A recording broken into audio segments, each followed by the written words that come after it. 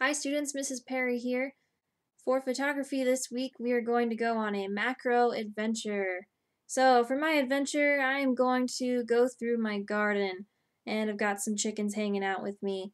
So for your adventure, you may want to go through your room or go on an adventure in your house or something. You could go outside.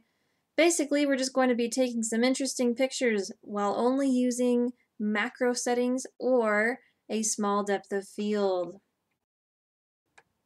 So here's how you can do that with your camera.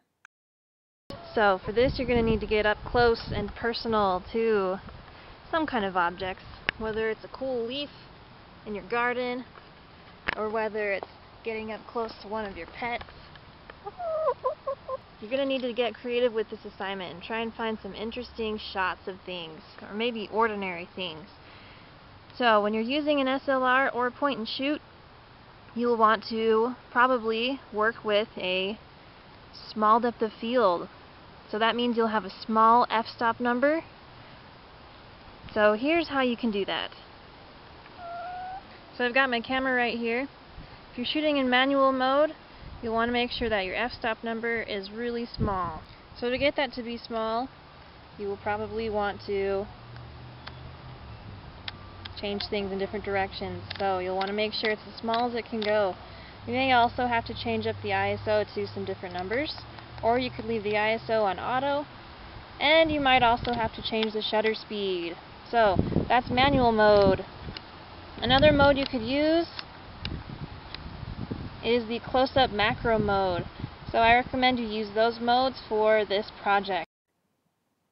The reason why we're going to be shooting in macro mode or with a small depth of field is to get ourselves or our viewers to notice things, such as the tiny little fuzzy hairs on a tomato,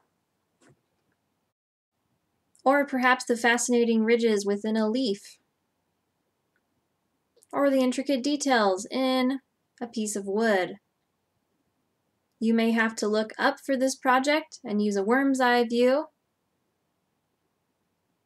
or you may have to look down for this project and use a bird's eye view. You may even have to switch up what you start taking pictures of. So we're trying for a blurry background and some really sharp detail in the objects we're creating. And remember, you're going to want to shoot in macro mode or with the small depth of field, which means you'll be shooting with a small f-stop number.